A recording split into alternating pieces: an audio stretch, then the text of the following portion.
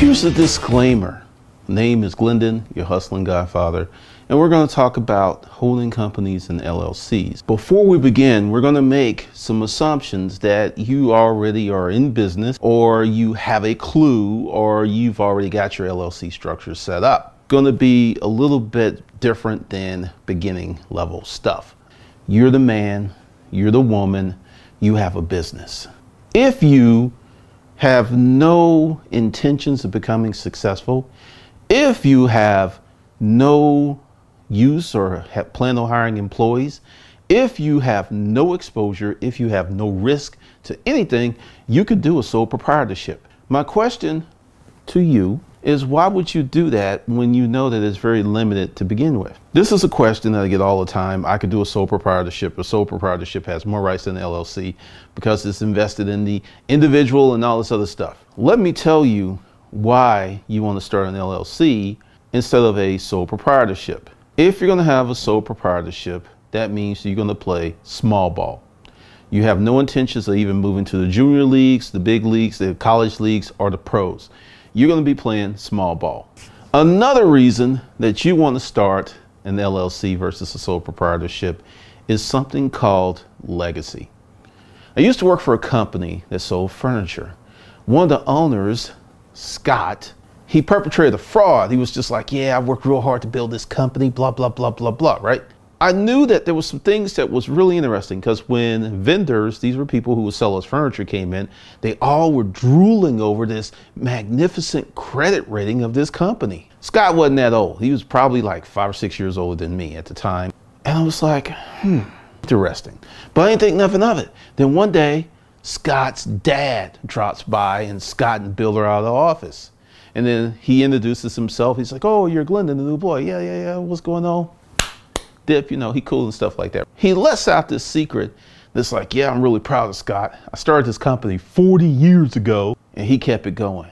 So that explained the great credit rating. Because see, if you start an LLC, or better yet, a holding company, then an operating company under your holding company, and you let that mature, by the time you're 60, 70, this is something you can hand off to your kids that is like an actual living, breathing person on paper. This EIN is like a social security number, and the LLC organizations, Argos organizations, are like a birth certificate. So here you are, you about to retire, and like, here, son, here, daughter, here's this corporate entity that has a credit rating, has the ability to buy commercial property, may have commercial property, banking accounts, credit rating. So this is a legacy you can leave your kids. You can't do that with a sole proprietorship. Now, I've got that off my chest, because I get a lot of people who's talking about, low expectations. Now, for the folks here, for the real information, this is the LLC structure that I recommend to my clients, and I recommend to you. Start a holding company today. And they're like, well, Glendon, I don't know what I want to do. Don't matter. You want that aging. So let's say you start your holding company today. You can have it as XYZ Holding Company, or you can call it whatever you want to. You start that today. The clock starts ticking for credit purposes, for legacy purposes, for anything. And this is the beauty of this holding company. Let's say you have 1.5 kids. Let's make it 2 full kids. And you want to give these kids this company. You can create the value of the company. You can assign whatever value you want to it. And what you can do is give your kids like 28, don't quote me on this because I didn't look it up, but I think you can give as a couple 30 grand a year or 15,000. Let's just say you're an individual. Let's say, yeah, you're an individual, you own the company, so you're getting them 15 grand a year. You can do whatever you want with the valuation of your company, and you can give your kids part of the company every year. So when you get ready to take that dirt nap, there is no such thing as estate taxes. There's no such thing as probate, because they already own the company and you gave it to them through a tax-free vehicle. You can't do that with a sole proprietorship. Once again, we're playing big boy ball. We're playing in the National Pro League. We're not trying to play this small ball because we're not thinking about just today. We're not thinking about our immediate needs, which is stay under the radar. I don't want to make too much of any noise. Get the man on me. You're going to get the man on you. You know why? Because you're going to become the man. By starting a holding company now, even if you don't know what you want to do, you get to create this. And I'm going to go ahead and give you some freebies. Let's say your name is Ed. And Ed, you're a software engineer, Ed. And you go out and you form a holding company. And while you're forming this holding company, since you're a software engineer, Ed, and you make like 200K, you go out and you get all this business credit. You get the Chase Inc., you get lines of credit, you get all of that stuff hinged upon your income. It's already there because it's hinged upon your job income. Then you start your business part-time, and then 5 years later, your business is making, 500,000, maybe $1 million a year, and you could quit your software job and you roll in there, and it's like, oh man, your corporation structure is 5 years old. It's had credit since day one. Oh my God. This just sets you the stage for you to get bigger and better things down the road. 10 years later, you can go out and get $1 million loan because what, you got 5 years of tax returns, 5 years of income statements. You are legit. You the man. But you can't do that with a sole proprietorship. Nope, can't do it. These are just some of the scenarios and what I espouse and what you should do. Because if you don't know what an LLC is, Google it. That's plenty of information there. But if you want to run a business legitimately, you need a holding company, and assigned off that holding company, you need an operating company. That is 2 LLCs. And the first LLC must own the second LLC, which means the first LLC must be formed first. You have some people who backdoor it, but then you've got to make a lot of administrative changes. And let's say your baby corp is like 5 or 6 years older than your holding. You could do that, but it looks a little weird. I just like to do it the right way from jump, but you can backdoor it.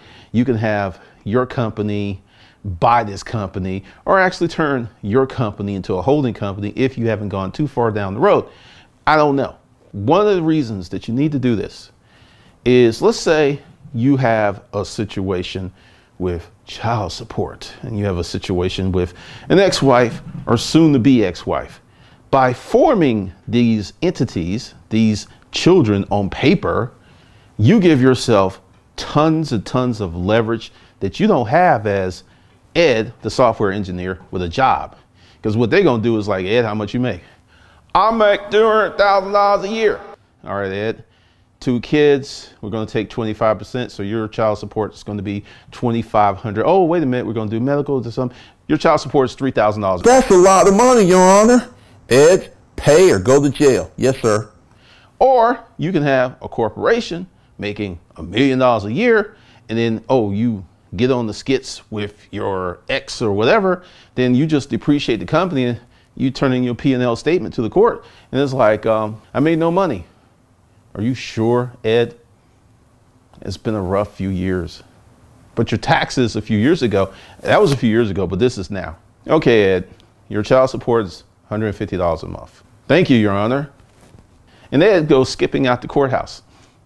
But you can't do this. And many of you want to fight me and go ahead. And I understand you're scared. I understand starting a business is a scary proposition. I get it. I understand. But you know what's a scarier proposition?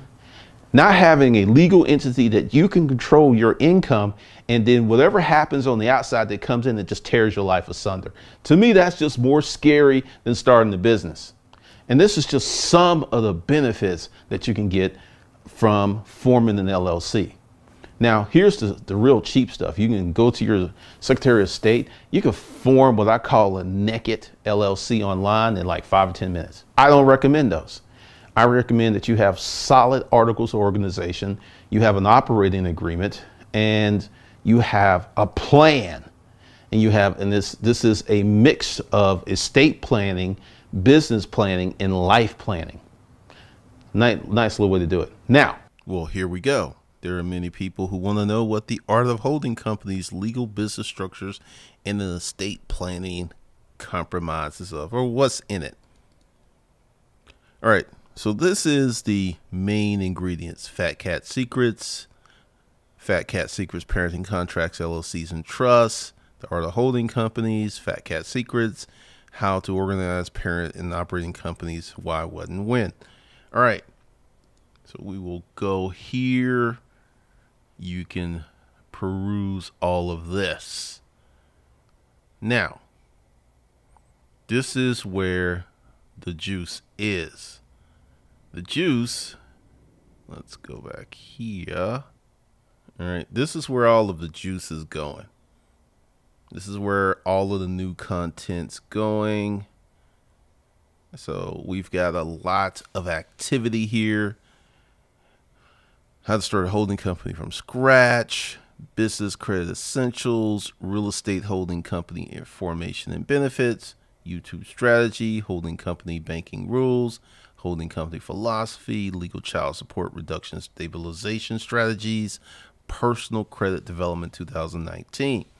Now, what the art of holding is going to be is a living course, meaning that I periodically will update. I will periodically offer webinars for the art of holding in the foreseeable future. I am going to Wyoming. I am going to New Mexico. I'm going to actually do these things, like when I wrote my book about Uber. I actually signed up, went through the process, and drove for Uber. This to make sure that the information that you are getting is solid. For some reason, some people seem to think that means I live in an apartment and I'm driving a used car. I don't know. But anywho, there will be more webinars. There'll be more strategy sessions because this stuff is constantly changing. And what I did is put it in the art of holding because this information is powerful. This information is insane for what you need, but you need everything. Going here, you need all of this as a man, as a hustler. You need all of this, right? So I'm going to give you 3 ways to get in, and what I'm going to do is on the fly, I'm going to have a one and done, and it's not going to be $99.99. Let's just be clear about that. And also, let's talk about this. For some of the business credit development strategies, you're going to spend $100 to $120 a month for a year or more before you see any benefit. So if you're one of those people like, 99, man, that's burning a hole in my wallet, don't even buy. Don't even come over here. Because what we're going to do, this information isn't for next year. It isn't to get ready for the summer. This information is for the rest of your life. This information you can pass on to your children. Now, instead of looking at it as, oh, just something to do right now, start looking at it as, I can improve generation after generation and we can all get wealthy. That's what we're going to do. So this is a Cyber Monday special. I'm going to do one and done for $3,999, and I'm going to do a 12-month program, and I'm going to do a 24-month program. That will be below the video, and this offer will be until 11:59, the end of Cyber Monday Pacific time, because I got love from my folks in Cali. My folks in Cali always say, hey man, you forget about us, you forget us. But to get this one and done, it's $4,000 today and until the end of Cyber Monday. And then I will put a 12-month program below and a 13-month program below. And there you have it. Because to do these things, you've got to run your personal life as a business and run your business as a larger business. By doing those two things, and this is what we're going to get into, the art of holding companies, is phenomenally going to change your life. There's a dude, his name is Arden Bolden, he just got the free information and he's doing a G a month saving. He listened to me. He's a young man.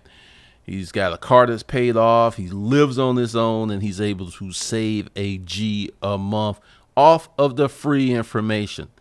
And typically when I'm having static from people, it's just because they don't want to deploy the steps. They don't want to put stuff into order. They don't want to shape stuff up. They're looking for instant results, and I don't have instant results.